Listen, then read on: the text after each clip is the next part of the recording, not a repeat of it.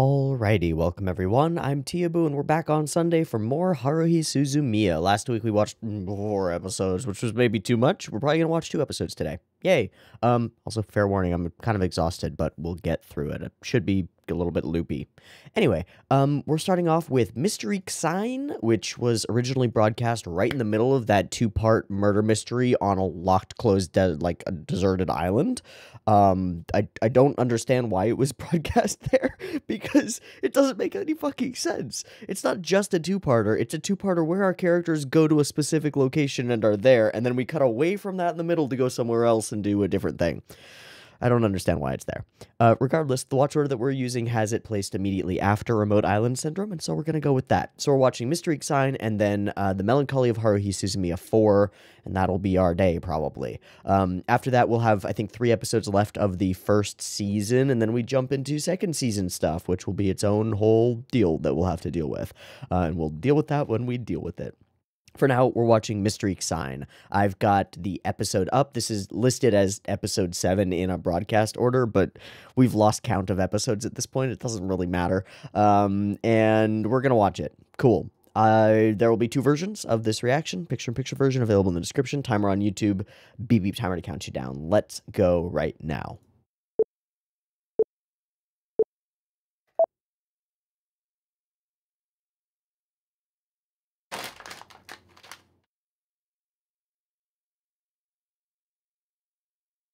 Of course.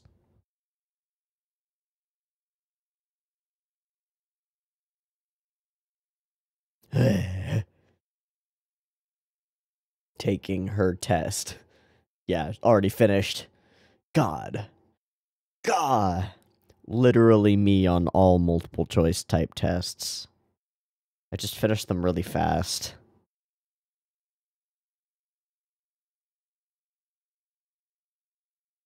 My tea is still too hot.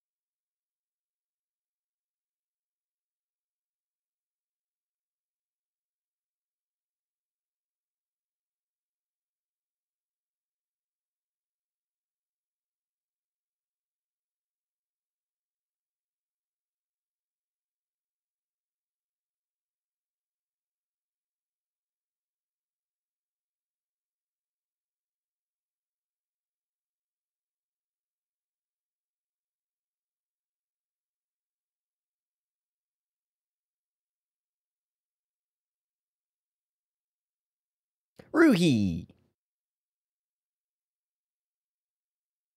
I really like this track as a background track. They still met together. Almost like they're having fun. Oh, this is where she... Okay.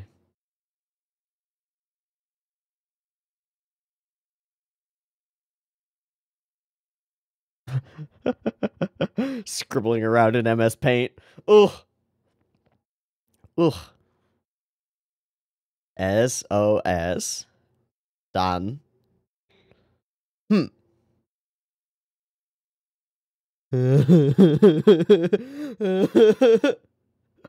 So many negatives. Yeah. No. And she comments on his inner monologue, right?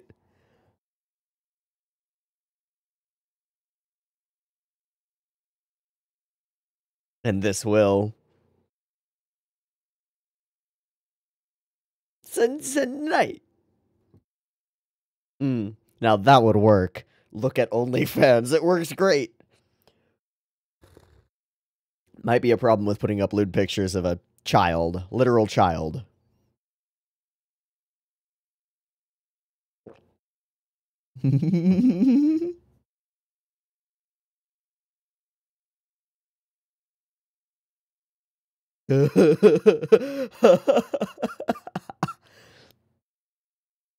Framing. Do the computer wizardry. Just do it. God, I remember this episode like hitting me hard.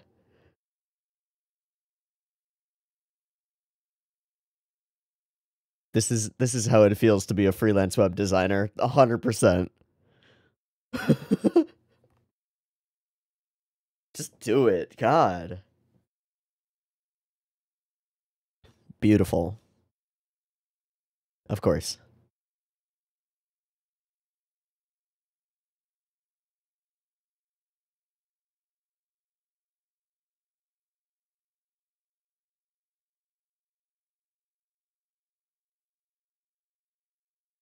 Uh-huh.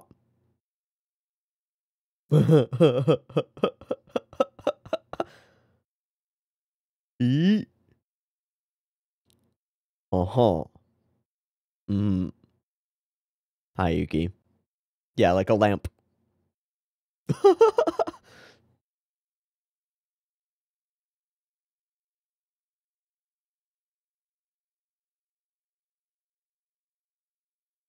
It's a long list. Mm. I love how specific that joke is.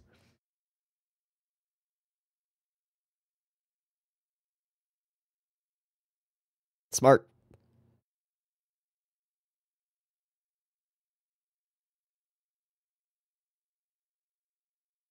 Mm. Mm.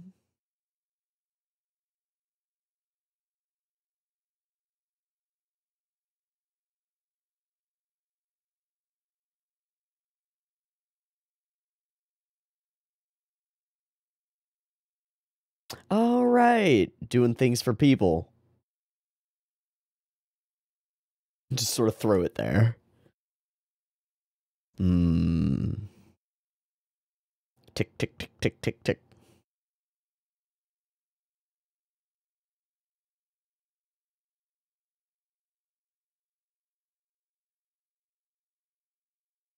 Weird. How did that happen? That doesn't happen. That fully doesn't happen. All right. New file, different version. Still happens. Weird.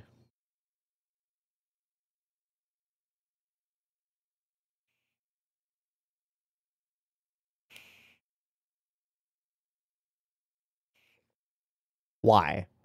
Why would they do this? Very fitting punishment. Wait, is that Saber's costume over on the side? I'm pretty sure it is. Just for a flash.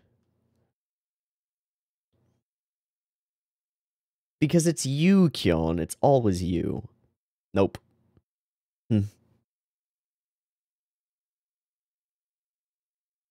Can't figure it out.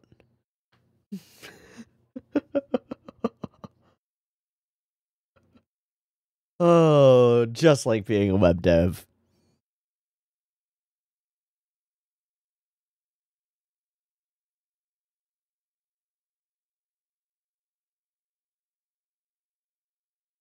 And Joe.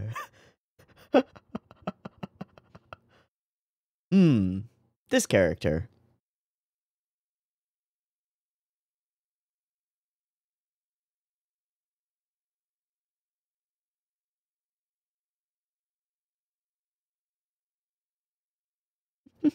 I made the poster as terrible as possible.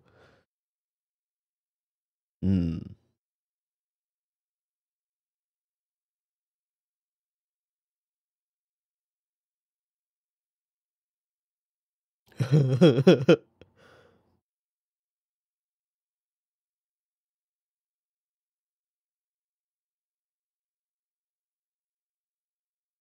now you're doing it. That's a problem if you told the police.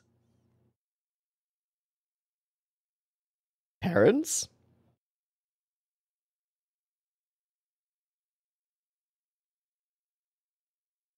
Crap. Crap.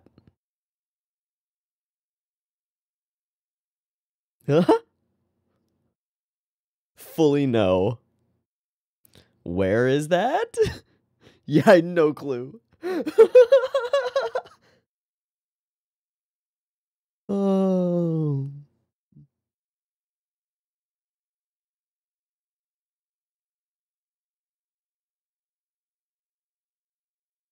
It was a great layout.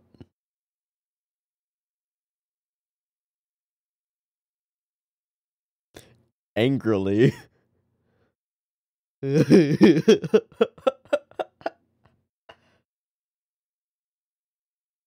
Hmm. No need for a name, eh?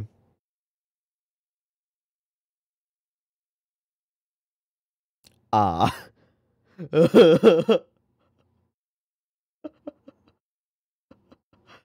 I love the newspaper sequence. I love it. I love it.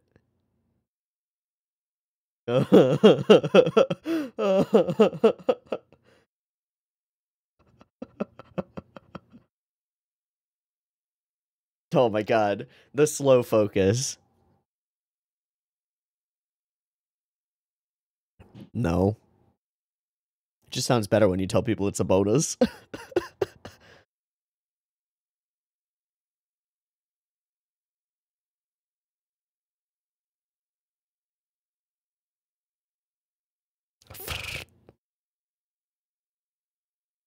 How does that make sense? Sure. How dare he?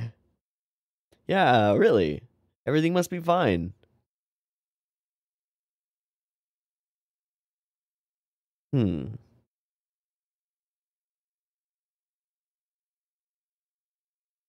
Mm-hmm.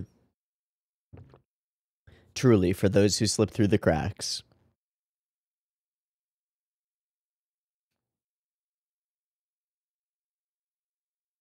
It's a classic cutout emoji Haruhi.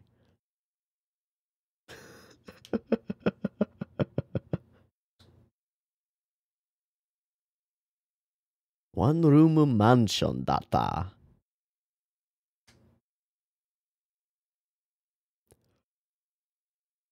Probably a key?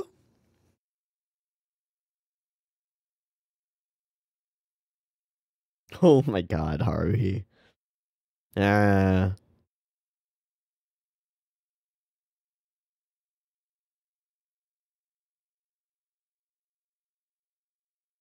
Shots from above.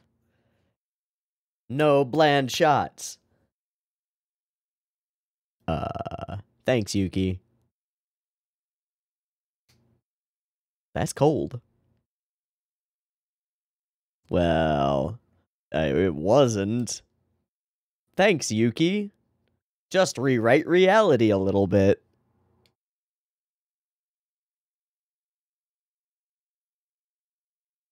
No, of course not. She deserved it.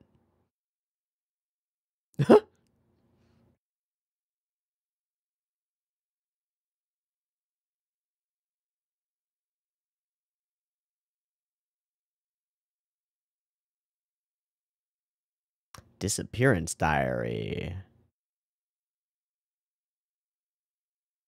Something's bad. No, sorry. This is a problem.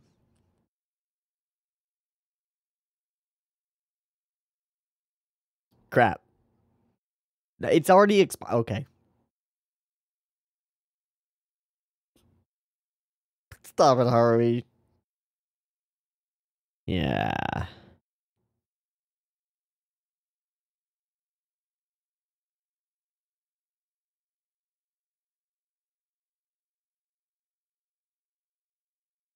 That's what she said? Mm. Don't eat that. Stop eating that, Haruhi. Of course you are. God damn it. We cut from her to eating to her hungry. Such a perfect encapsulation of this fucking character. It's so infuriating. Bye. All right, now we can actually get to work.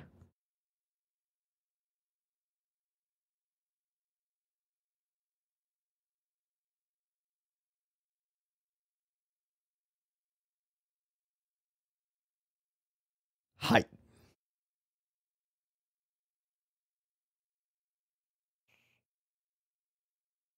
Nothing. Closed door space.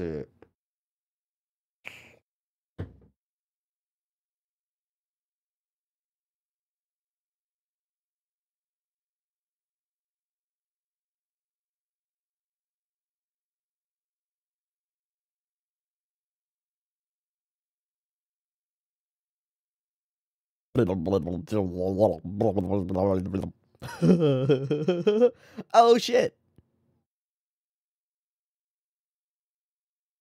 Unfortunate.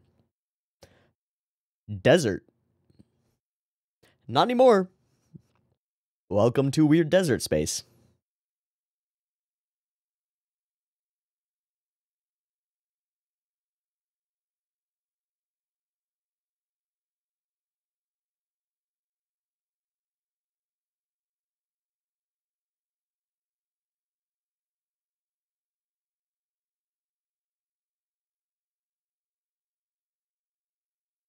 Well, you want to try to be?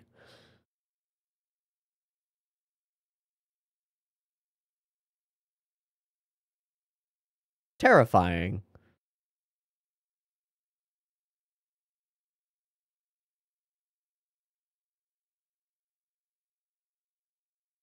I was pointing. Ha! Yes.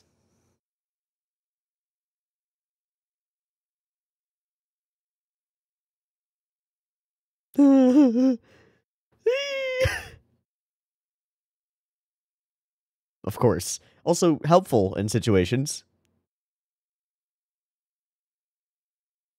True. Hello.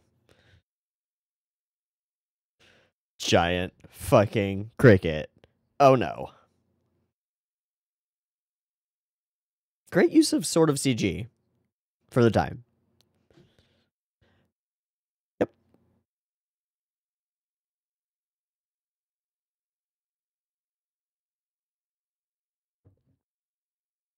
Oh, okay. Ah! That's a fucking sun. It's a mini sun.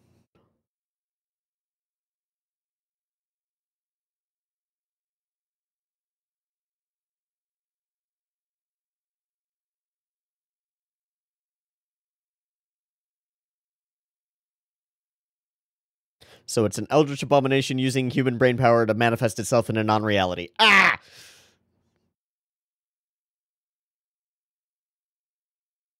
Sick. Let's go.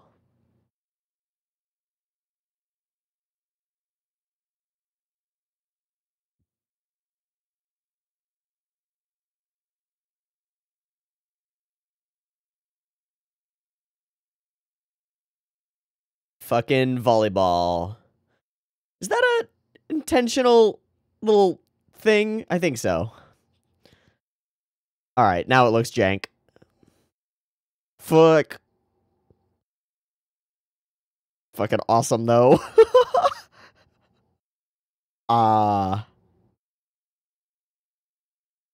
Welcome to the video game. It's Final Fantasy now. Yeah, okay, it is fully a reference. I forgot about the second one. Just his attack names are just names of anime that Koei has made. Truly out of this world.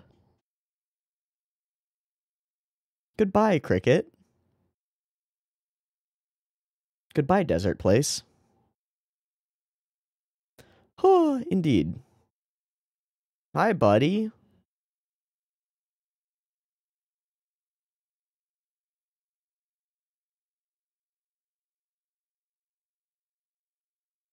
That's a lot of time.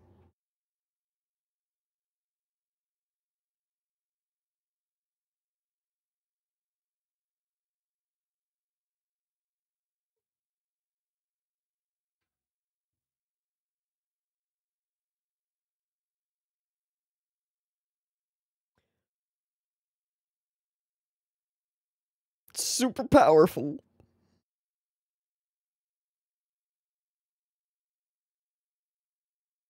Insane. Yeah, it's super tiny.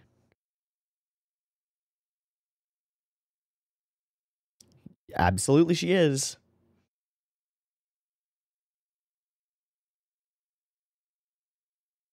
All of it goes too well. Hmm. Hmm.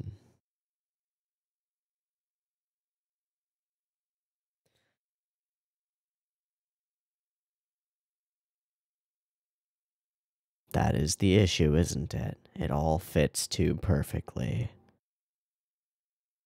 You might want to. Well.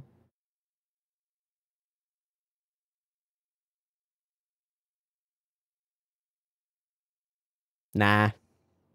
Nah. Nah. Nah, you're just a loser, dude. She just happens to like you for some reason. Ah. Why am I here? It's one of life's great mysteries, isn't it? Why are any of us here?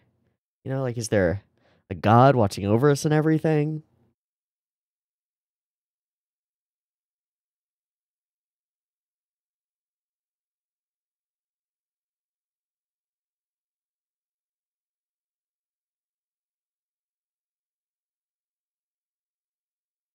It did. Nah, too cold.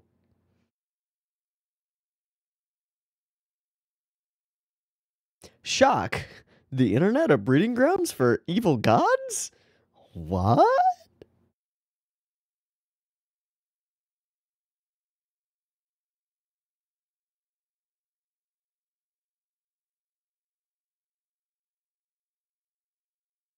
What?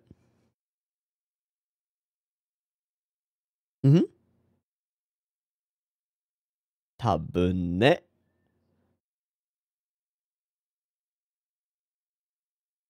Oh boy. Thanks, Itsuki. Well, hard to say. Oh, yes.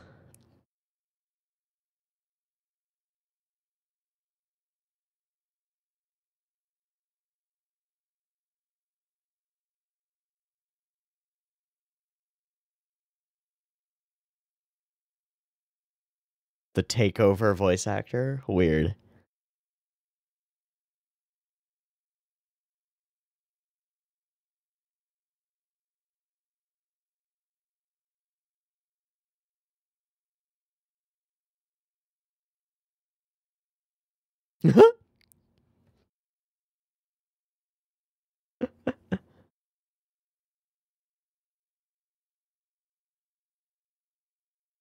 Yeah, no, nothing like that. How did that happen? Crazy.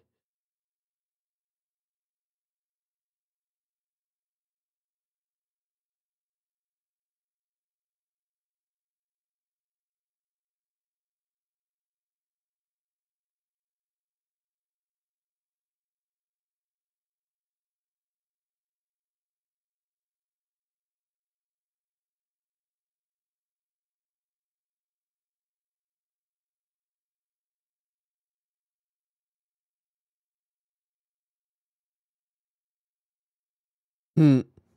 That would be exactly her style. Whoosh.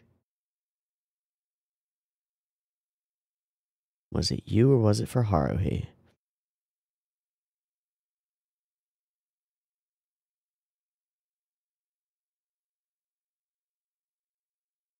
Hmm. I wonder what book that is. It's only a Japanese cover, so I don't know. Ah. I like that episode a lot.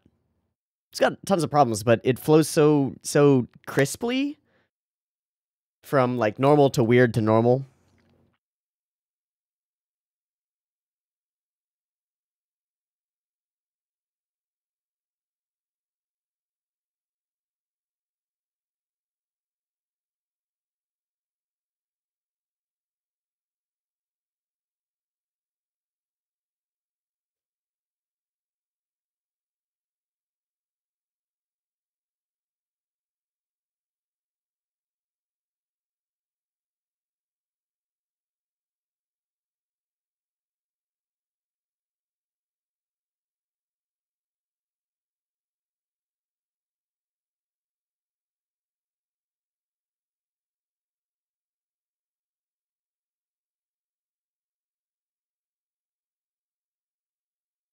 Classic.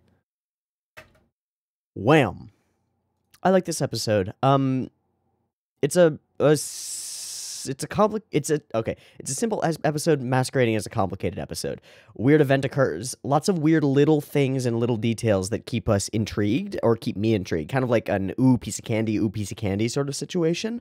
Like little bits of interesting stuff, little bits of weird web technology. I remember when I first watched this, like I had a basic grounding in web design and computer stuff. So I related with Kyon being asked to do this stuff by somebody who doesn't understand it. And also with the mystery of it. Like, how does a file on a server get corrupted like that? That doesn't work. That doesn't happen. That doesn't make any sense. Those bits of things keep me engaged with it. The other thing that keeps me continuously engaged is the interesting shot composition, always. And the way that I'd think about it is, now that I'm watching through it, previous Q&A shows that we've seen have had lots of really interesting composition where it's specifically wow that composition.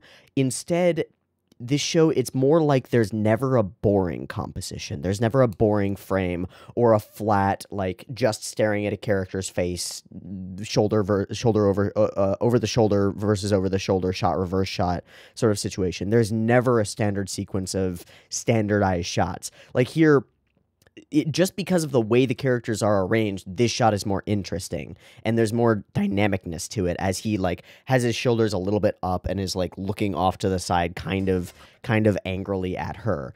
We come to the opposite side of this effectively shot reverse shot sort of situation, but it's still different and still weird. We frame Haruhi partly out of the thing. There's more dynamicness in every single frame.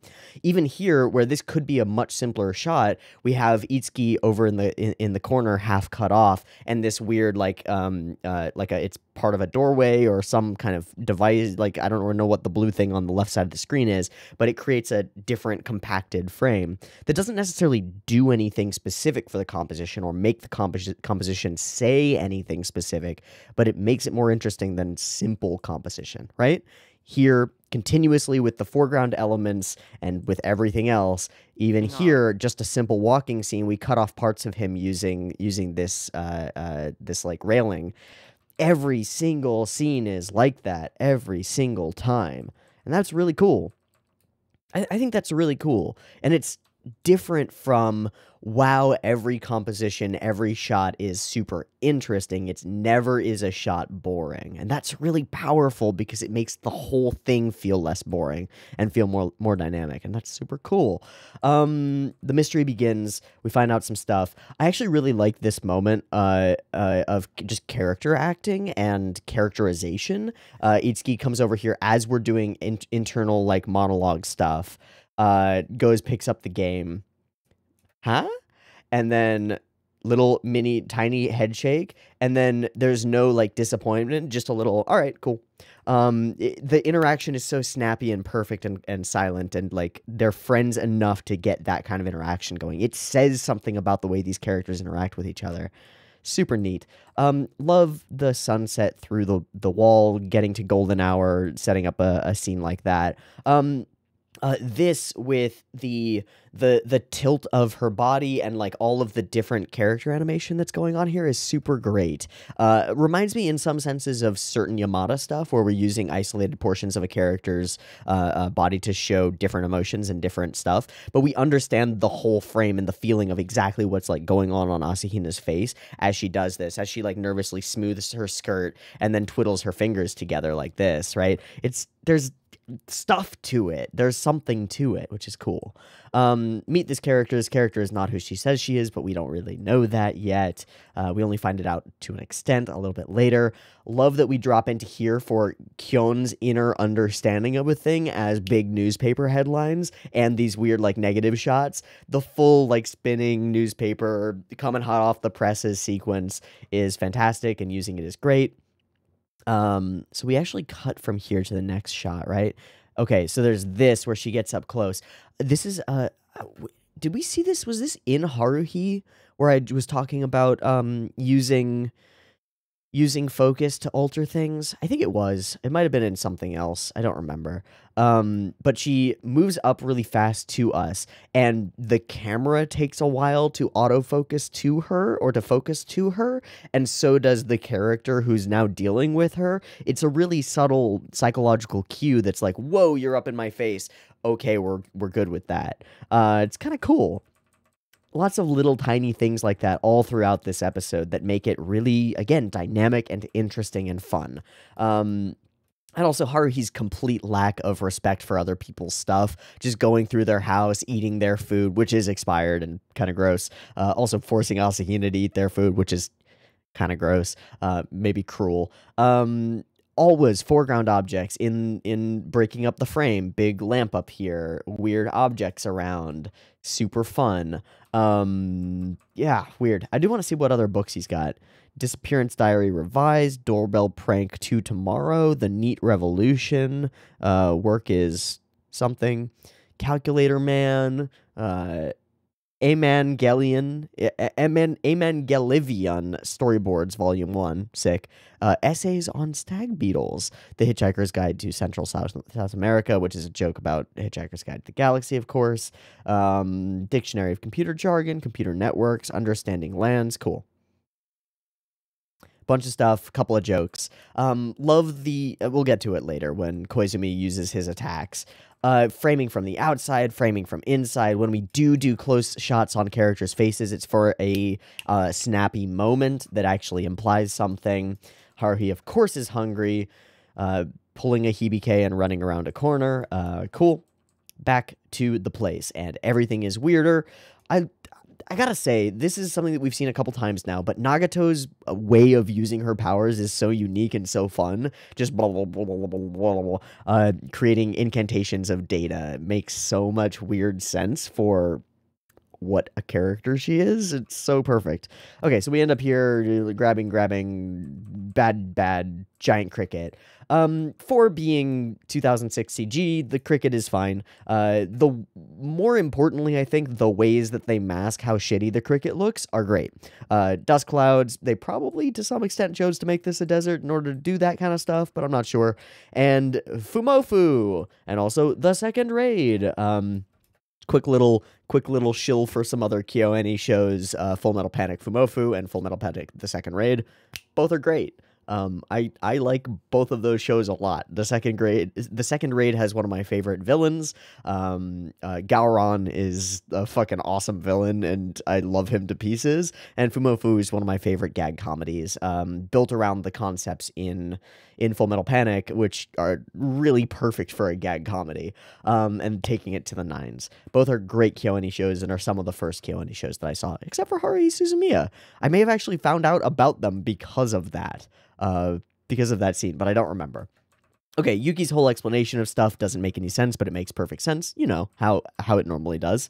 And we're back. Everything's fixed. Everything's fine. This space is happy and good, and away we can go. But we also wonder just how sinister and how terrifyingly powerful is Yuki, and how much of an influence on our current lives has she been having? I don't know. Also, what book is she reading? I would love to know. I just don't. I wish that there was an English cover for it, but I don't know. Cool. I like this episode a ton. Mysterique Sign, really good episode. Fun mystery built into it. I guess maybe that's why they mix it together with the other two in the broadcast. No, honestly, trying to rationalize why the broadcast order is the way that it is kind of silly, because in a lot of cases it doesn't make sense and they're just mixing up the episodes for funsies. So yeah, I think this should come after Remote Island Syndrome, and it works just fine to do so. Next up is Melancholy 4, which is, I think, episode like 9 in broadcast order or something. It's something like that. Oh no, it's episode 10 in broadcast order. I'm going to take a breaky thingy, do a sinky thingy, and be back in a second to watch it, and then we'll watch it. I think each of the Melancholy episodes reveals more about the actual timeline, because chronological order is just all of the Melancholy episodes right next to each other, and then all of the more fillery episodes after that. So I think we get more stuff and more revelations here. Regardless, breaky thingy, sinky thingy, back in a second, next episode in a moment. See you in a moment, peace. All right, welcome back. We're good to go for Broadcast Order 10, Melancholy of Haruhi Suzumiya 4, Beep Beep Timer.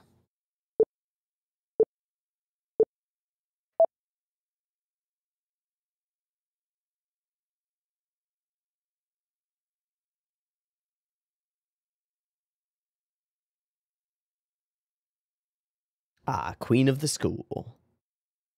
Hello.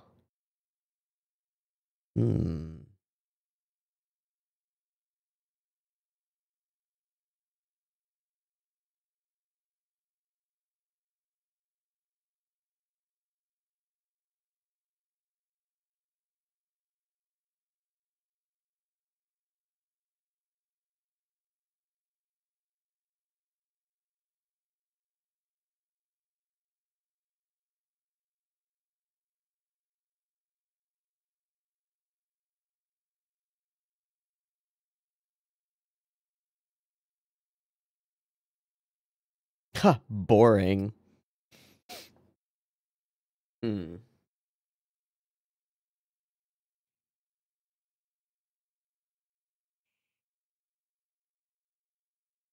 Woof.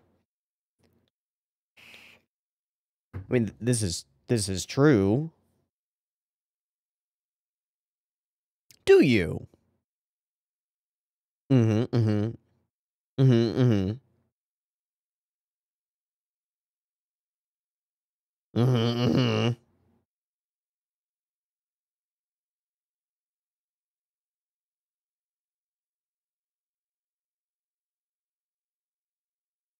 Wait, it already is.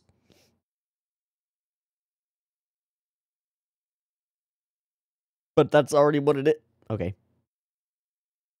Mm-hmm, mm-hmm. Damn. Melancholy. Seriously, please God. No OP for this episode? Indeed. Ultra Director. Hmm.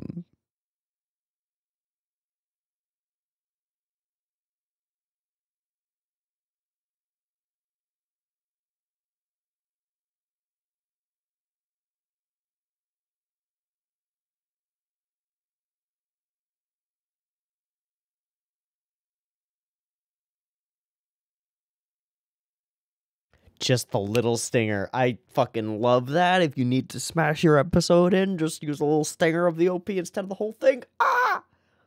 So good.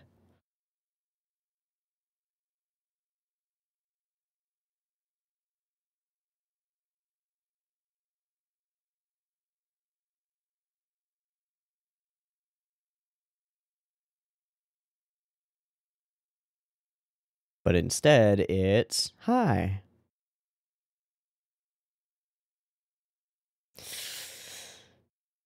Yep. Nope.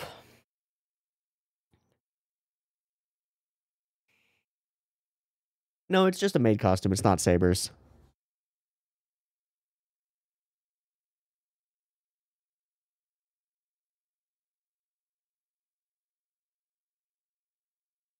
Yeah, absolutely. Would not use a note.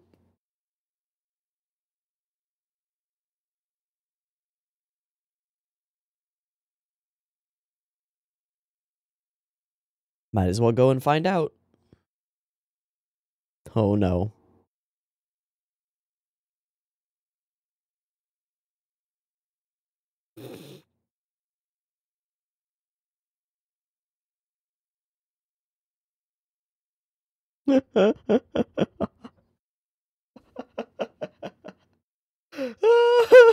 No, it'll bring up about a lot of different kind of emails.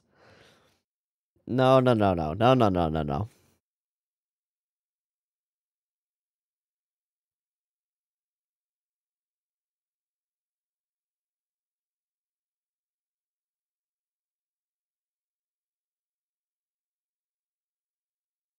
Poor thing.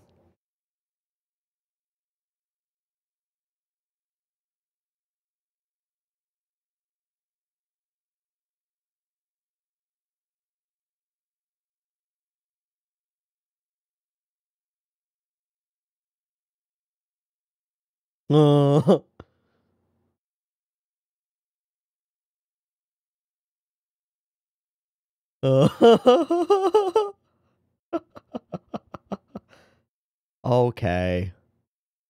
Bye. Hello, Yuki. Hello, Asahina. Hmm.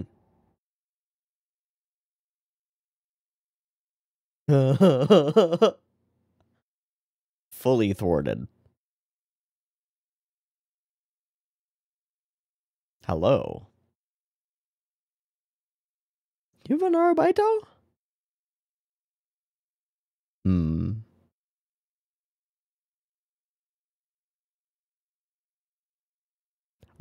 Bye.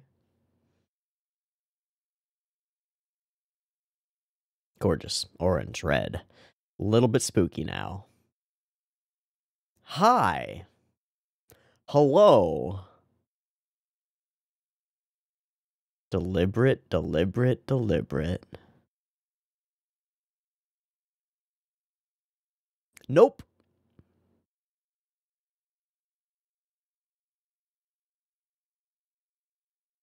Sure. Great.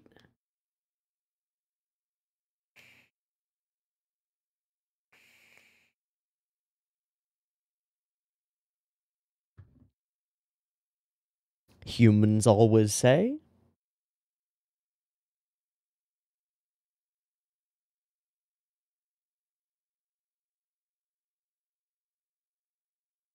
Mm-hmm. Mm-hmm.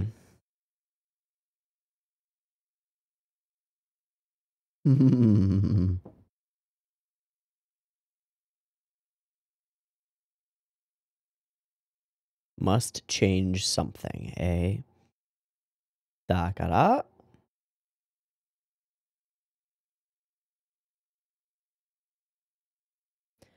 Precisely what are you talking about? No. No, no, no, no, no, no, no, no, no, no, no, no, no, no, no. No.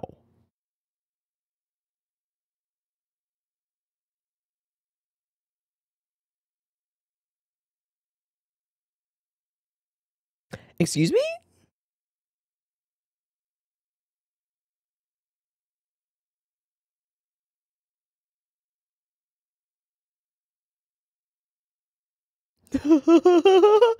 Asakura-san, please, no!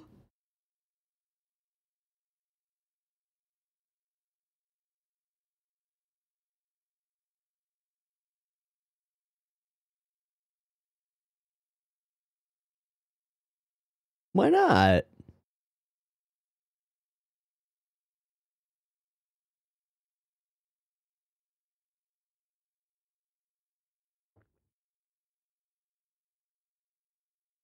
Oh! Fucking awesome.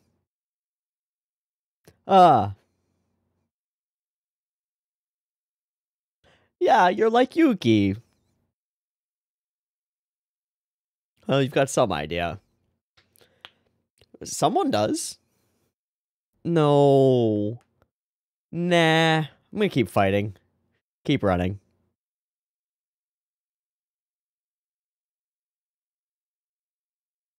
Jesus.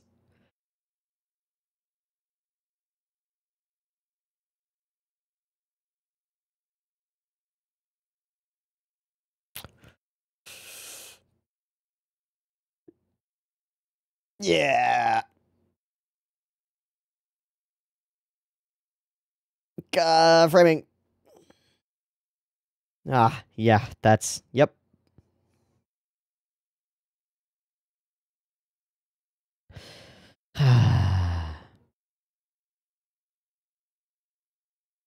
Yeah.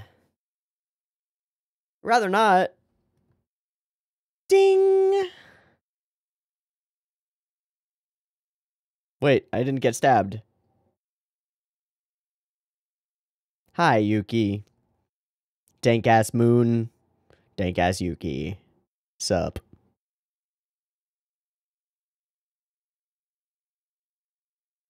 You suck.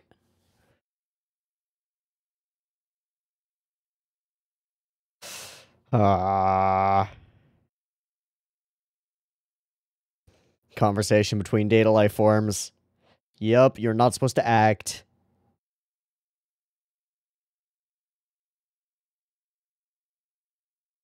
Which is death, I assume.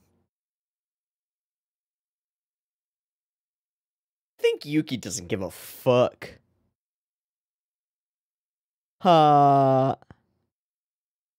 Sick. Uh-huh. I love this digital battlefield. Fuck. Incool. Brrr.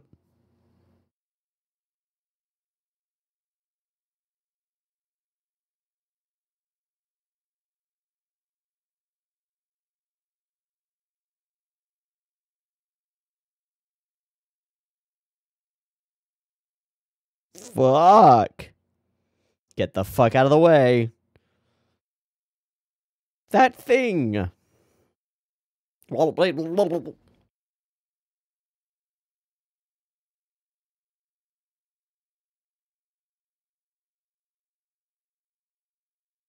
Suddenly really fucking awesome animation everywhere.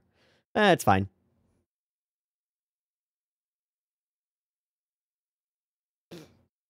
Nah, she's fine.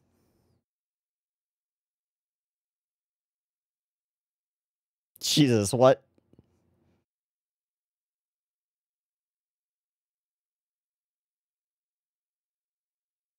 Ah!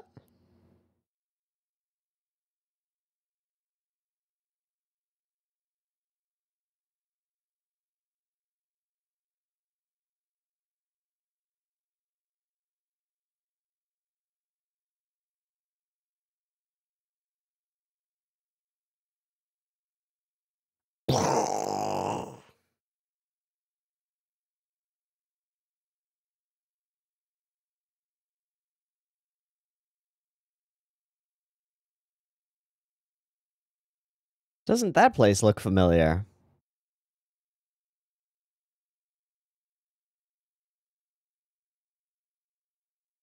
Mm-hmm.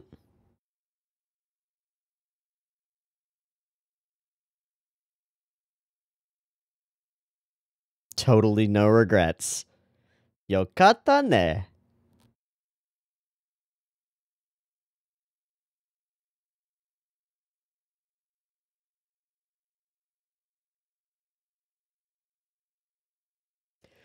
Be afraid. They have effectively ultimate power. And you now have a time limit on your relationship. Sick. Nagato? I'm sorry, you had a bunch of shit stabbed through you.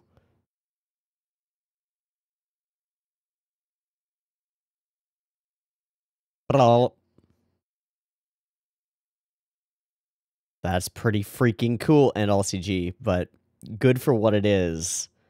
Shockingly great for what it is.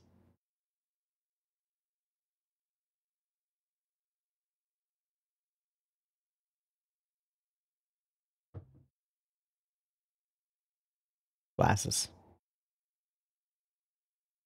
Crap.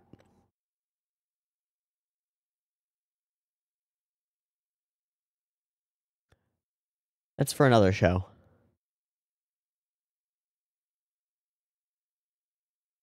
Uh-huh, hi.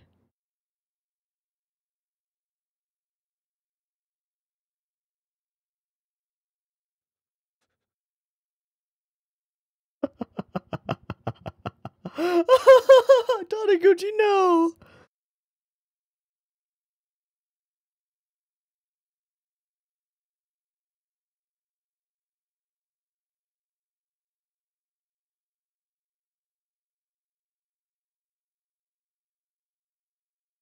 Yeah, you should be in shock, my man.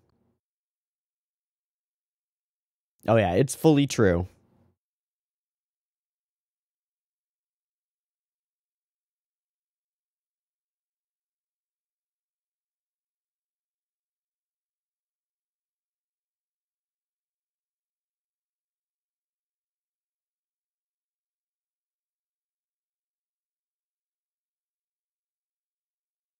Quick transfer. Ah? Oh, wow, so happy. Hey, something interesting happened. It's a mystery. Amazingly, though, her action works. Causes change.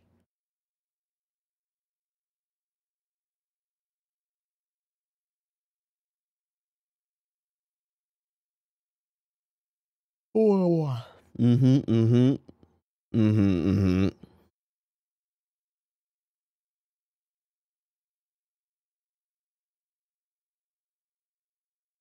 Oh, right, that relationship. I love that.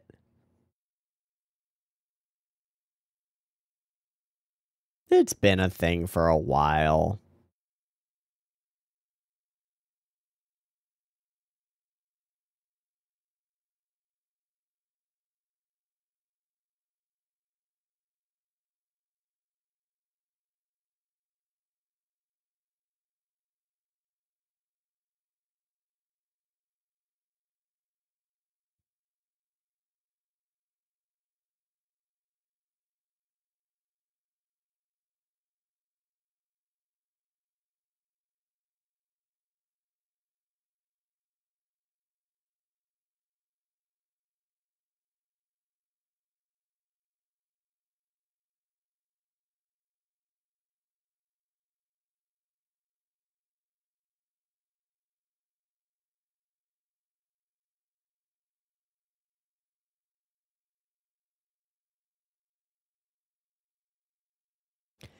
Except... Oh!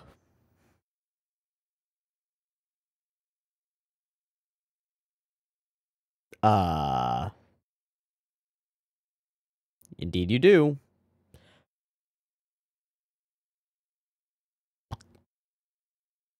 Just backing off like, it's gonna attack.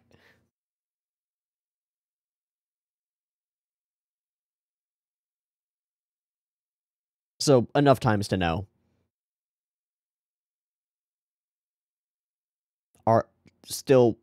Asahina, that hasn't happened yet. Yep, you have now changed that past. Definitely you. Mm-hmm.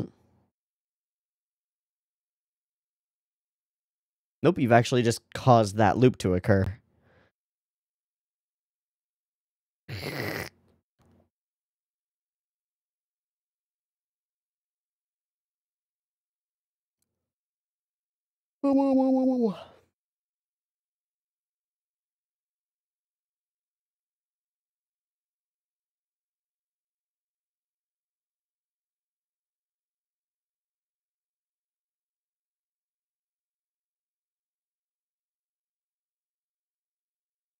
This framing, though, that's special. Hmm. Mm-hmm. Yeah, but time is different.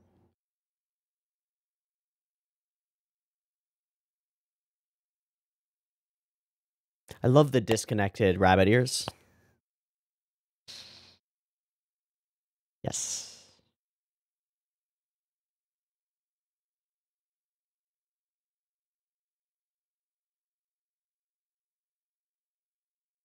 That is the story.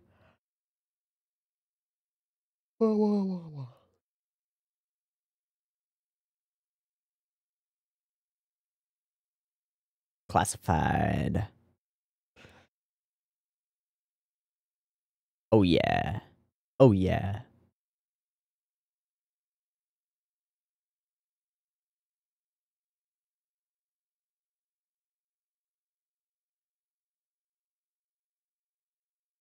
Setup, setup, setup, setup. For a thing that everybody hates, but I don't hate it. Thank you, Asahina-san.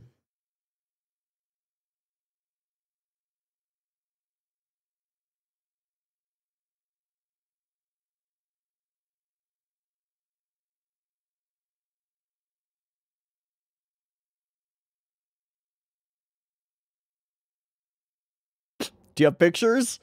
Should have said Kinsoko Jisho desu.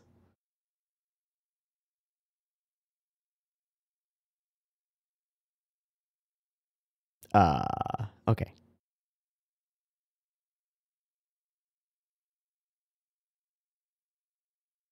Pushes him away.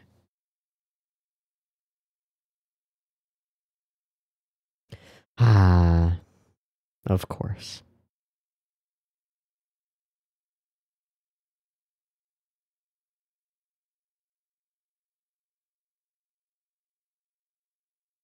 Yeah. Fully businesswoman Asahina-san. Big yes.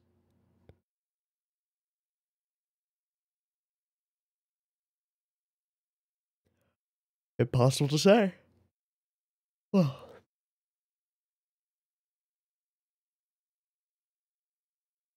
Hi.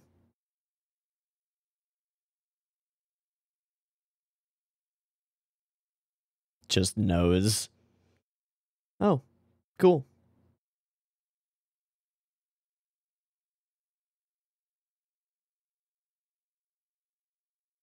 It's pretty fucking difficult. Nah, he wouldn't comprehend. Yeah. Not a chance.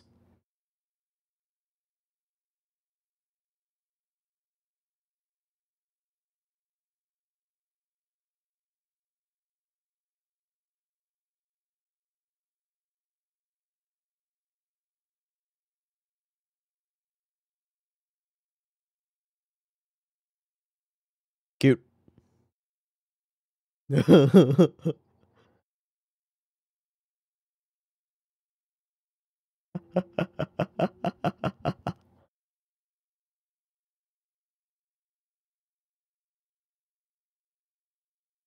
So weird. We should investigate.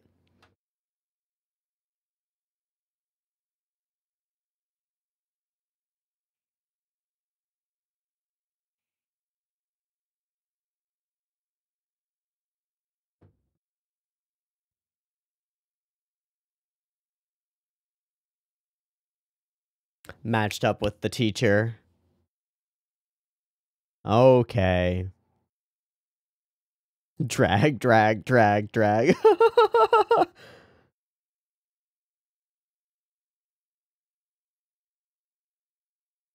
it.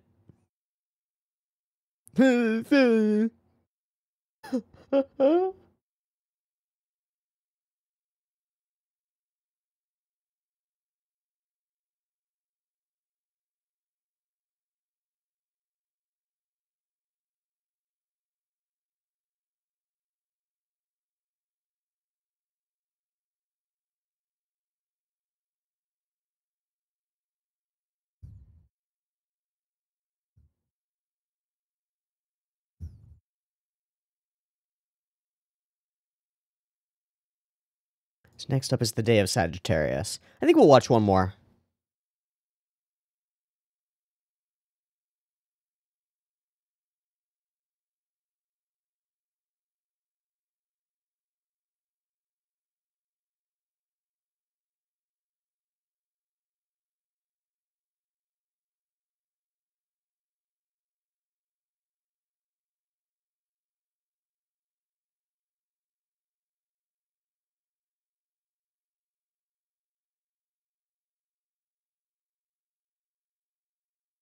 Pow.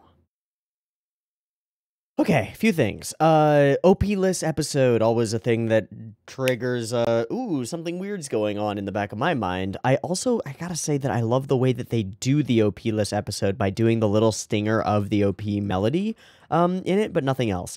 Alright, we end up with the true melancholy of Haruhi Suzumiya, truly feeling melancholic, and then the note. God, the way that Haruhi moves through space and just alters things around her is so insane. Again, a lot of people have been commenting on the way that I've been talking about that.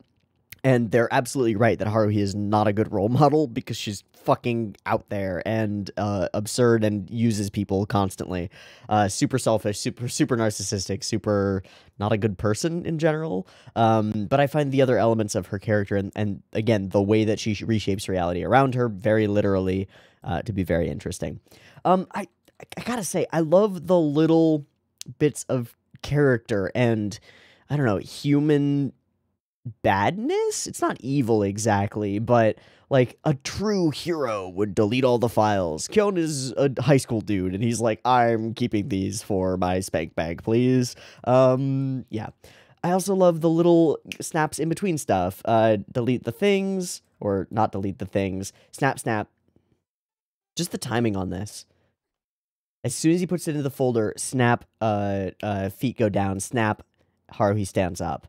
Really interesting. Okay, Mikuru stuff. We get real dark out here. Sunset hues, much darker than they have been. Bathe everything in red light. Get real spooky with it. The way that this scene plays out makes me think of Higurashi no something, Koroni. Higurashi when they cry, cicadas stuff. Something about the edge lighting on the characters' faces and the deep sunset tones just snaps that into place in my brain, because that's how that horrifying show makes itself horrifying. And they really nail this whole sequence as she starts asking questions that immediately start implying stuff that we can pick up on a second viewing. Stuff like she calls people humans, and then tries to get him to justify her own actions. Although she feels no guilt for what she's trying to do, she does believe it's the right course of action. She's still hesitant to do so. It's really scary having somebody like building up to, yeah, I'm just gonna murder you because that's what's best for the universe. Oh shit. And eventually we do this shot for the actual reveal of I'll kill you. The shots get more and more Dutch angly, more and more unsettling, until we jump to this fully flipped around wibbity dippity shot. The action animation throughout the sequence is really fun and dynamic and cool, and all the shots that they choose are the same. This is a classic like power dynamic sort of a shot, with her looming even from afar being so small. He is made smaller in the frame by the framing and all the way that it works. It's really good. You think it's a joke? This isn't a joke. This is murder. Yay! Yeah, I truly want you to die. And we get some pretty classic, like, this is the way that KyoAni does its action scenes. Quick bouts of dynamic, really fun shots into back to stuff, into talking, making it really a conversation. It's super fun, and I think it's really cool. The powers that are in play are really neat. The way that the reality starts to swirl out behind us and that we're snapping through realities. The classroom is now shattered and dilapidated and destroyed, and reforging stuff into other stuff. Kyon is no hero. He just is no hero. He's no fighter, backer, person, none of that.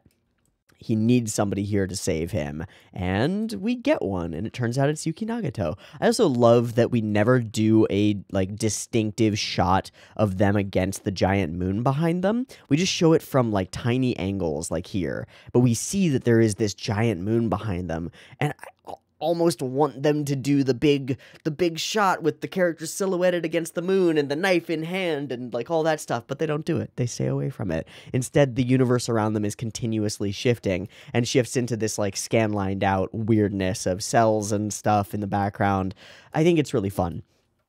Flipping around, landing on a screen that doesn't make sense, gives the feeling kind of like in Gurren Lagann when we've got characters fighting within the universe and with the universe itself. It gives us that idea. They're fighting in a digital space that is way more. The action animation and the effects animation is really nice and solid and good. Things like this scene read so well. They're not even really animating Yuki doing each of these smacks to put up a barrier against each attack, but we get the full impression of precisely what she's doing as she does it. From here, we see her hand moving around and like shoring up the barrier in every point. In order to protect Kyon. And then we see it here with just like a fuzzy arm that's going infinitely fast. Super cool. Grab, throw, or no, she just pulls him close for the moment. And eventually she comes in and like smacks him out of the way. So cool. So fun. Big aerial flip. Thwam. Shocking. Something else that I really like is the use of background coloration. It almost functions like impact frames in the sense that everything behind her is this red-green thing, and then those go in, we flash to white and come back and it's just empty sky. It really, really works to cement the difference between the two segments. We also see the glasses fall off and shatter. Super cool. Giant arm things, absolutely terrifying. Stab, stab. But Yuki had a plan, and the plan is complete.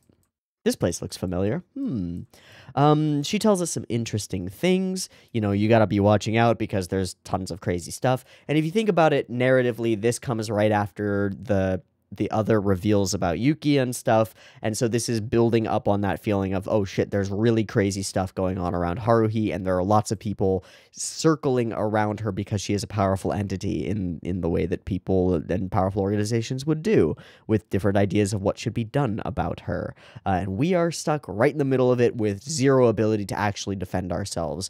Why is Kyon here? Starts to really cement those questions in our minds, and I think that's great. Okay, we hop on out of this. The whole Taniguchi sequence, seeing them in this lascivious position, is wonderful and fun. And Haruhi, in fact, is spurred into motion by this craziness. Then we get our note from the future Mikuru Asahina, and she is very slightly different. Like, the whole difference in her character design is a very slightly different jawline, lipstick, and I don't even think that they draw her, like, bustier and more mature. I think Asahina just is that way. Some boobage and some stuff. I actually really like when we frame her from the side every time we do. Okay, I also really like this frame. We know that she's buttoning up her shirt, but we use Kyon's head to cut it off so that it's not a part of the conversation, because we're trying to be mental about this now, and not be thinking with the penis. Important. But these side frames where she's framed like next to the rabbit ears gives a weird feeling to me, as though it's intentional, and of course it is, but it works in a way. I don't know what I'm talking about. Cool. Thinking, talking, thinking. Yuki is great, and Haruhi wants to go seek out some weird shit. The scene of her just dragging him across the floor is such classic Haruhi. It's just perfect. Drag. Wonderful. Fun episode. Good times. I think next up is the Day of Sagittarius, which is an Espidode and more of a like after episode sort of thing, and that sounds like a good thing to me. I think I remember this episode being one with like a ton of weird and goofy references that I'm probably going to miss all of, but I remember thinking about it and like rereading rewatch threads and stuff. Regardless, I think we're going to watch it. I'm going to take a breaky thingy, do a sinky thingy, and be back in a second to watch The Day of Sagittarius. I'll see you in a moment. Peace. All right, welcome back. We're good to go for Broadcast Order Episode 11, episode titled The Day of Sagittarius. Let's watch it. Beep beep timer.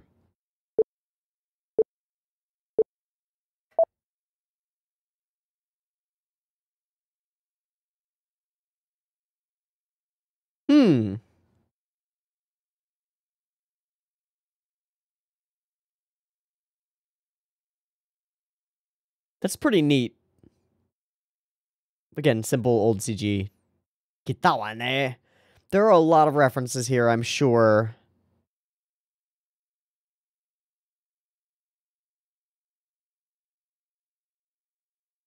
Giant revolver guns.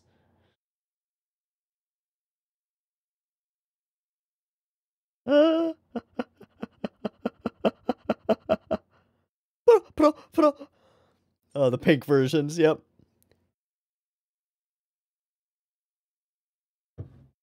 Yuki takes it fully seriously. Was her outfit a reference to something?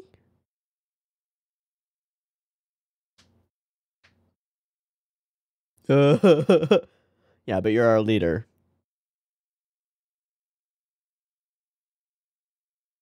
Unless you're fucking crazy. I will delegate.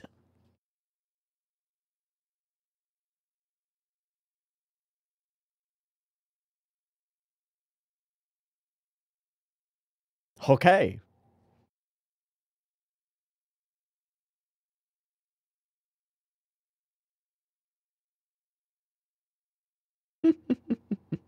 It's just a video game.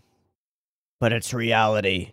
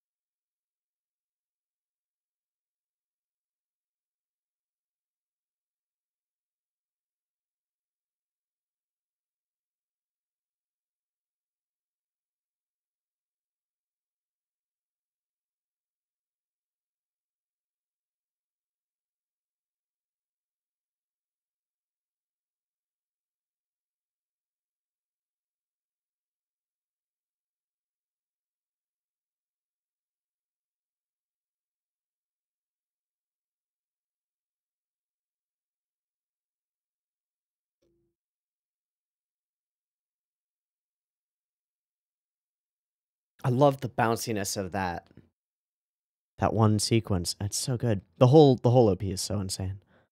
Okay, 1 week ago. Okay, so post-cultural festival. Oh, timelines, baby. What's she reading?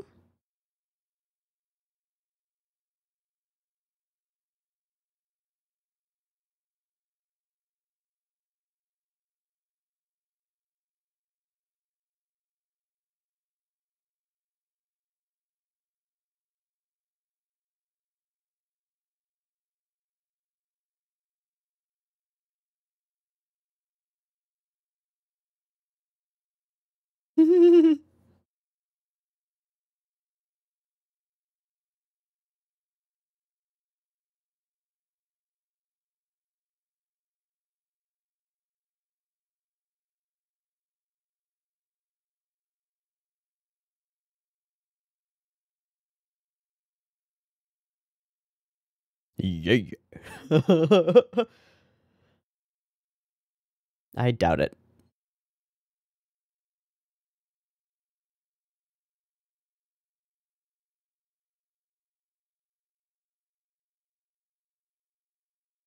And no peace for you. She wouldn't knock.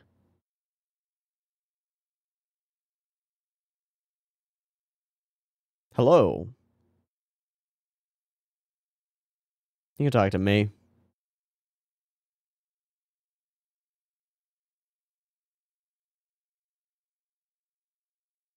Wait, that guy. Ah, cool. No.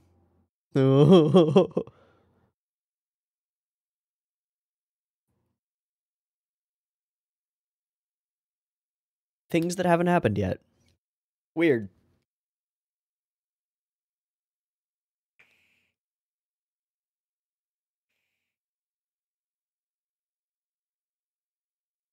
Oh. Oh. Ah.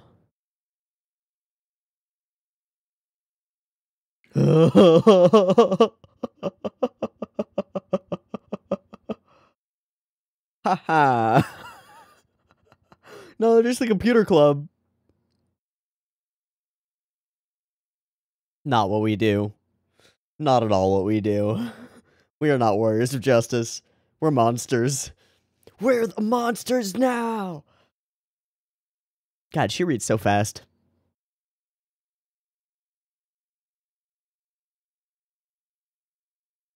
Well, you did steal their computer.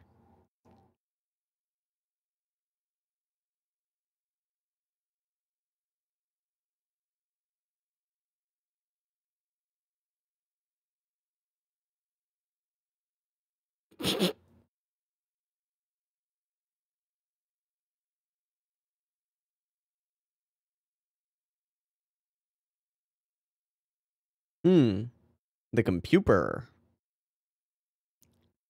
We're using it. We got a website. So well done, indeed. Also you.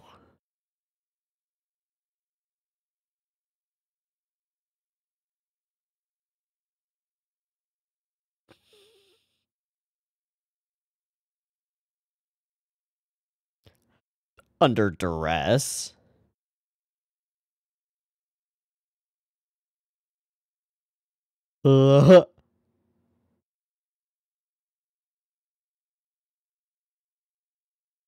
Okay.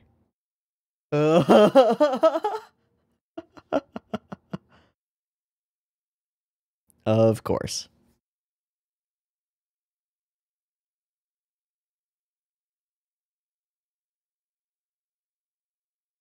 Sick.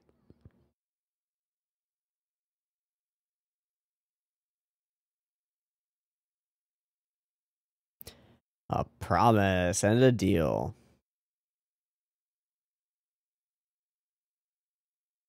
No. She would. She being a hypercomputer monster entity thing. Huge difference. No, thank God. Same framing as the Asahina stuff.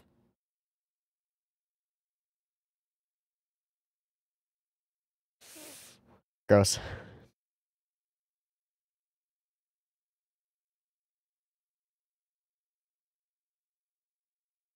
Not words I'd use for you. Holy, however, perhaps. Sacred? No.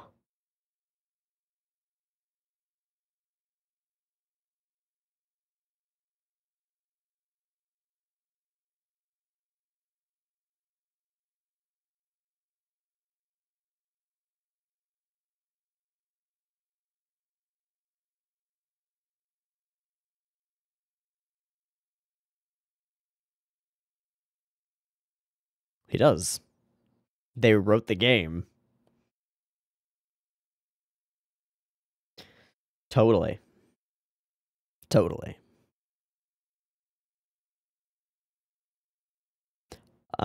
Yes.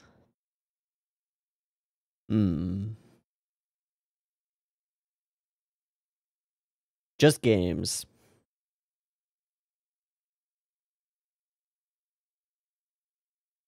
Are you sure that's the case? Yeah, but Haruhi really likes that computer. No, it'll hurt Haruhi. We gotta move my folders.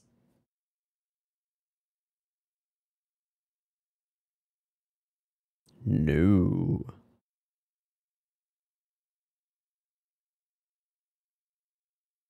That's bad. That's bad.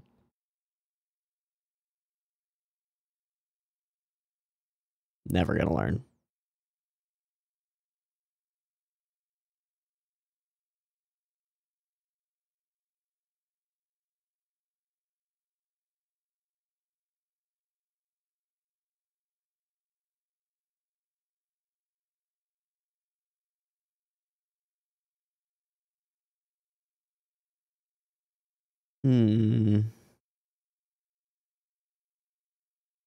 It's a way to look at it.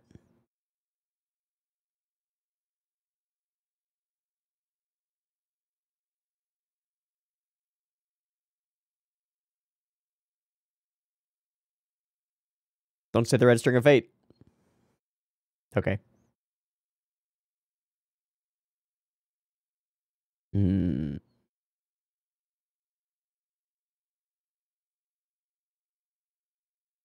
Or not.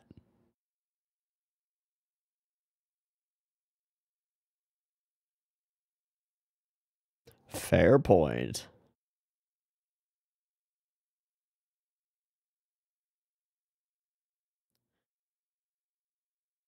Cool.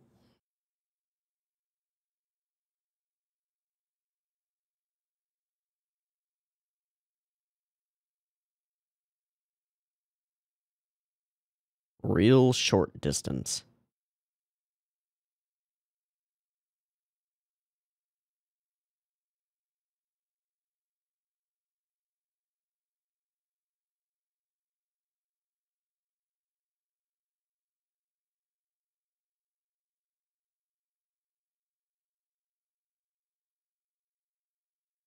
But they gave us the tease of actually fighting, so it'll be great. It'll be super cool. Of course. Oh, of course.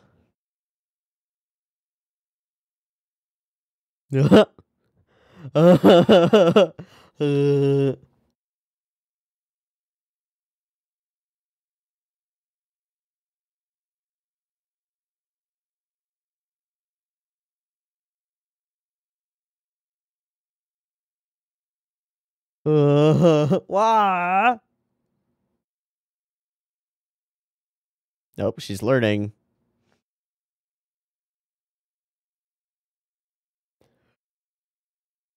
Ooh.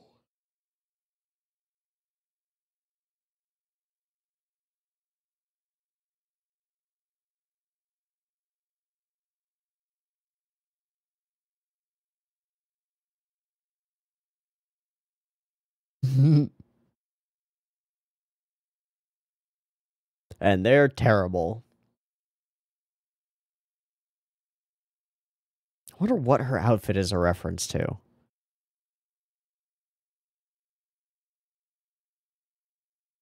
Oh my god, of course. All Yukis. Just infinite Yukis. He reminds me a lot of a particular... Actually, he reminds me of Dusty more than...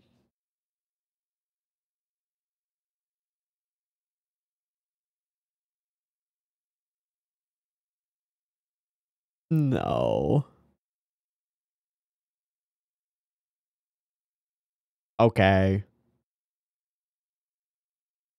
That's just because a cute girl got close. But also no. Danger sense for sure.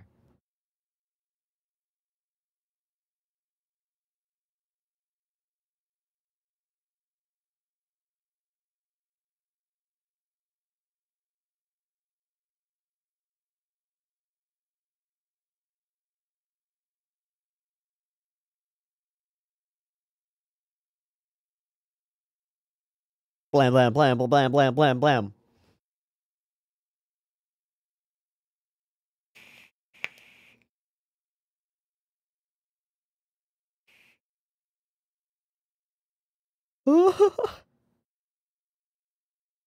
It's just another... Oh no, that's Itsuki.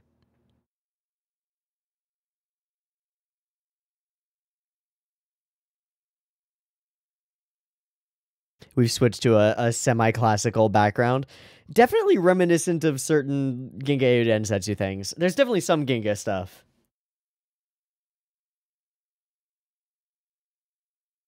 But I assume that it's more Yamato. Which I've never seen any of.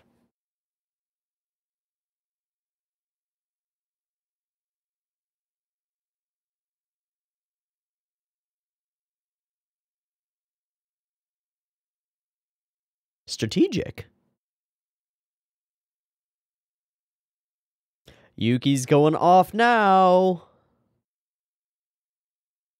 Blah-da-da, blah-da-da, blah-da, blah, blah.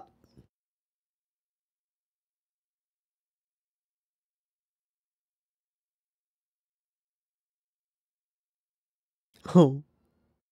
Oh. Please no.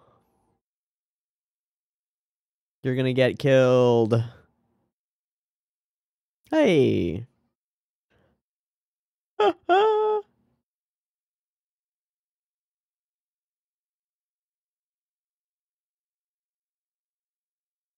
Also, ambush.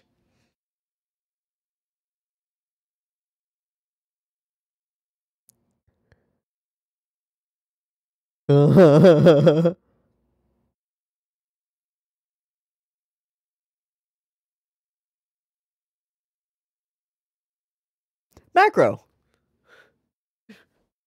And micro. Well. Ah, I see. Brrr.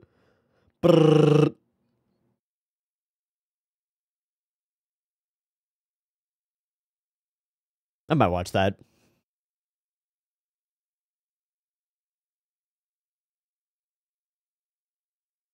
Definitely not cheating.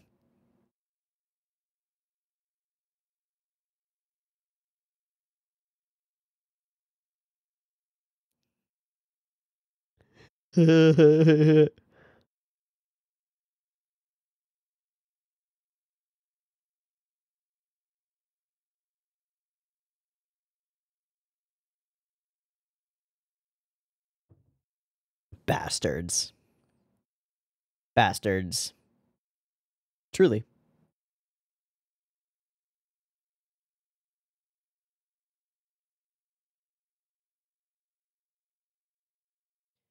Therefore, we break the game.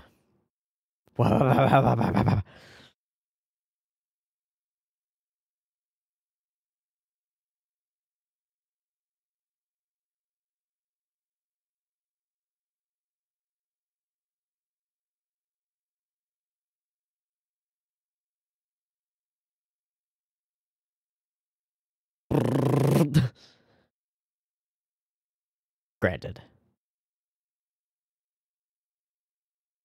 Do it. Absolutely. I don't like losing.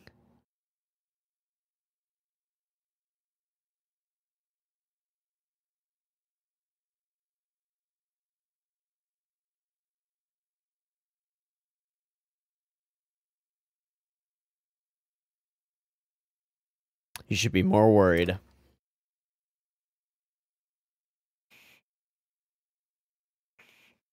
What is this?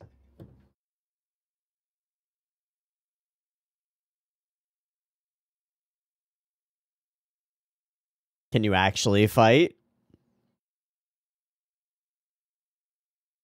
Nope. Reliant on cheating.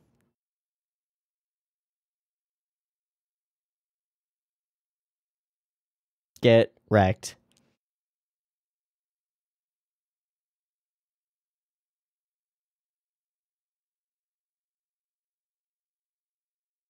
That's probably a reference to something.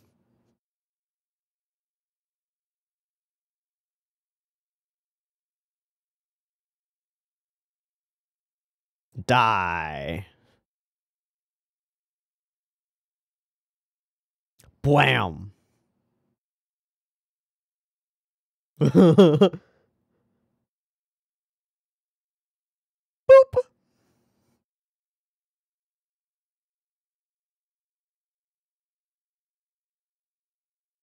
That motion was... I mean, that's very Haruhi, but it's also something else.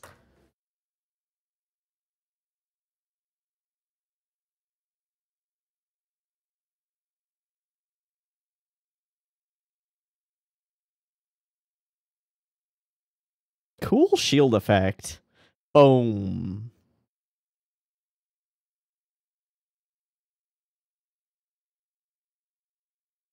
Laptops, please. New computers, please. Yep. Yep. Yep. Thanks for the laptops.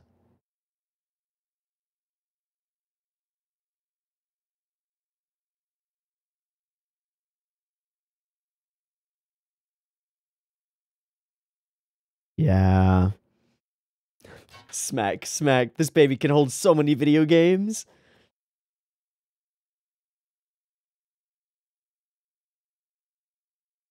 Yuki.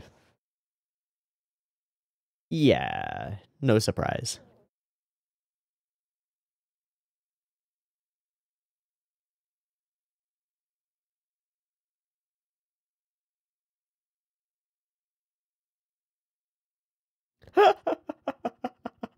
That is my furniture. That's my furniture.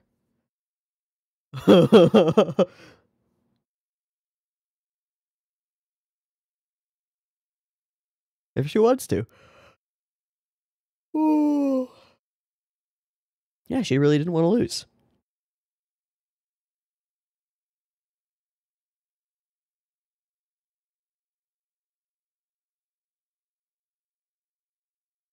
Cute.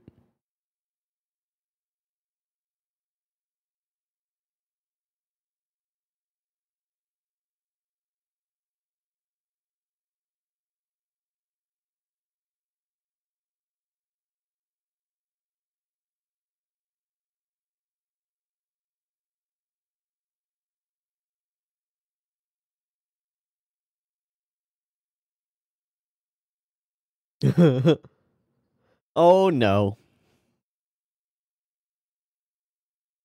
Nope. Do not pledge fealty to that woman. That is a bad idea.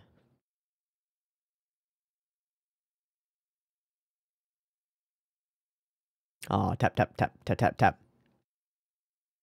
Not a lot to talk about in this one, but a very fun episode. I'm definitely going to go look up a trivia thing for it. I'm sure I can find one.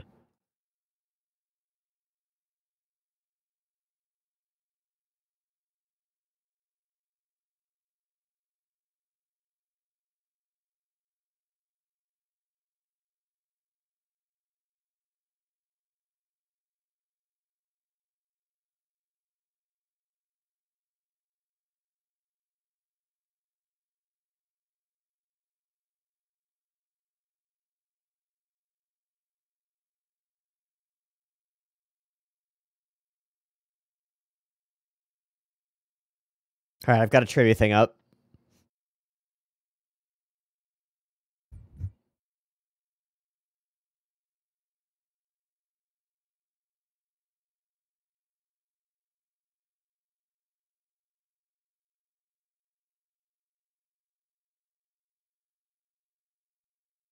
Boom. All right. So simple, fun, pretty fillery type of episode. They just decide to have a computer game battle with a club that's already been established. Yay, easy. I don't think this is even a thing that's in the light novels, but I don't know enough to know, and I haven't actually read the light novels. However, there's a lot of references and trivia stuff. So I'm going to go through that and figure it out. So this was broadcasted as episode 11 of season 1 and as episode 27 of season 2. Right, sure. It's so annoying. The president of the Computer Society pretends to be Leader Deathlock from Starblazer's space battleship Yamato. I Google that, and it is this dude. Editing me will put a thing there. Holy shit, it's right on the money. Even with the crazy shaped glass and everything, it's pretty freaking perfect. Neat. Very, very fun, very goofy. Let me write down a timestamp for putting that in. Cool. On the cover is a picture of young Captain Avatar, Captain Okita from Starblazer Space Battleship Yamato. I knew that I had recognized that, but we normally see him with a big-ass white beard, so instead he has a brown beard in this one. Excellent. Very famous character design. The president's ship is also destroyed by a weapon similar to the wave motion gun, another reference to Yamato. The book Yuki is reading at the end is 2001: A Space Odyssey by Arthur C. Clarke. Excellent. One of the Neko Man cat people in Mikuru's spaceship, specifically the muscular one in front, is an homage to the character Kinnikuman. Okay, doesn't mean anything to me.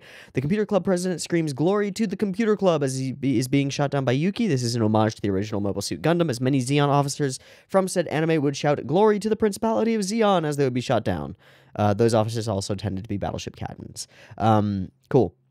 When the SOS Brigade is having a tough time, Haruhi orders Kyon to launch the fucking thing that is censored out, to which Kyon replies, "I'm launching," which is another tribute to Gundam, where the censored word is the main robot, Gundam, because the word is trademarked, and "I'm launching" is one of the most famous quotes said by Amuro. That makes sense. There's also a heavily censored picture of the Gundam. Excellent. Nagato mentions that all ECM and ECCM are activated. Those are electronic countermeasures, and ECCM counters those. Also a reference to Zettai Karan children, where ESPERs are fairly commonplace. Cool. Haruhi says, "Shining light on darkness and vanquishing evil is the duty of a warrior of justice." Fully a Sailor Moon reference. Cool. The background, the background music that accompanied their battle was adapted from the first movement of the Seventh Symphony of Shostakovich and changed to the finale of the last movement of the Fourth Symphony of Tchaikovsky. Use of classical pieces during space fleet battles is meant to be an homage to the long-running OVA series Ginga Eiyu Densetsu. No surprise there. Yes, the entire crew of Koizumi's fleet all have the Hano Mohe G face? Oh, I see. It's a face using hiragana characters.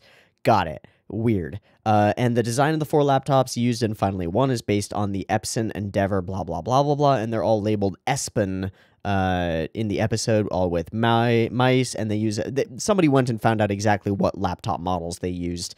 Cool. Doesn't matter. what matters in this episode? Not a lot. It's fun. It's very fun, and we get to see some actual, like, autonomy from Yuki in a weird way, because she does actually really enjoy messing with computer code and playing with programs. She also seems to not want to lose, which is new for her. She's not just a mindless automaton. Has a little bit of something else. Also, I gotta just mention that this whole thing, just as fast as it is, super fucking sick. It's really cool, and it works super well. Space battles with CG ships and stuff, nothing super fancy, nothing terribly great, but we're also not trying to make scenes out of them. They're more like just set dressing, that just sort of exists there, and we're watching it happen. It's like, okay, that's fine. But this guy, excellent. It's a fun one-off episode. It's nothing special, nothing too fancy, and I'm not super partial to it particularly. So in one sense, I'm glad that we finished watching this one today. That way, next time we can jump straight into, I think we end up with, we end up with 2 more Melancholy episodes, 5 and 6 of Melancholy, and then that technically ends season 1 pretty effectively, at which point we start to move into season 2 with Bamboo Leaf Rhapsody, which is where we're starting next week, and we're going to be doing Bamboo Leaf Rhapsody, and then I guess beginning off on the Endless 8. I'm still not sure exactly how I'm going to handle the E8, but we'll see. It might be that... I might do a bad thing to myself and just watch through all of them and then make a supercut of things that I found interesting about the 8 episodes, but I don't know. I don't know what I'll do. We'll see. I like the episodes a lot in E8, so we'll see. There's a lot of cool stuff there. And I know a lot of people hate it, but I kind of don't, and I think it's kind of cool. But it's 8 fucking episodes, so we'll see how I decide to deal with that when we deal with that. For now, some more revelations about Haruhi stuff, tons of Yuki stuff, some fun other things that are kind of separate and side stuff, and all over good time. We come back to our question about the nature of Haruhi Suzumiya and why it impacts me, and I don't really have much more stuff at this point. We're still growing out the character of Haruhi Suzumiya, the characters around her, setting her up as she is. She's not changing a lot. Mostly everything is happening around her, and we're getting this depiction of all of these powerful entities and powerful characters circling around this locus of power in the universe that seems to be Haruhi Suzumiya herself, and it's quite interesting. We'll have to see how that shifts over time as more occurs, and we start to move from setting up a foundation to actually being able to do stuff with it. But we'll see. We'll see as it happens. I still don't really have my answer. That's the main thing that I want to convey at this point is I don't have my answer, and this week's episodes weren't super ultra mega striking.